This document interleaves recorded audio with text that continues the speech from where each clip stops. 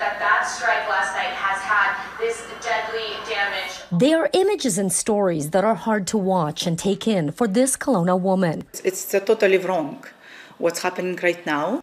She's not Ukrainian, though. She is Russian, having spent half her life there. I'm Russian, but I stand up the Ukraine. Zvenimira Moskovskaya is in full support of Ukrainians, denouncing Vladimir Putin and his actions, and instead throwing her support behind Ukrainian President Volodymyr Zelensky. I said he's the bravest president in the world. Moskovskaya says the atrocities being committed in Ukraine at the hands of the Russians have her feeling ashamed of her Russian heritage. Yes, I feel shame, very shame. So much so, she even wants to forfeit her Russian citizenship and only hold on to her Canadian one. After war, I won't deny it, I won't reject my Russian citizenship. Moskovskaya has been very vocal of her support for Ukraine, working closely with the charity group Kelowna Stands with Ukraine, showing up at rallies and other events.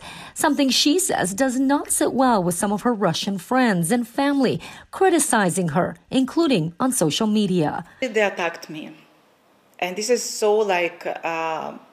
big surprise for me. My friends, Russian friends, they against what I'm talking about. Denis Storozhuk is the president of Kelowna Stands with Ukraine and hopes Moskovskaya speaking out inspires other Russians to do the same. I'm sure there are millions of Russians who support Ukraine, both outside of Russia and inside the Russia. Regrettably, inside the Russia, they're just afraid to talk. They pass the stupid laws like just for saying the truth about the war, you can jailed up to 15 years.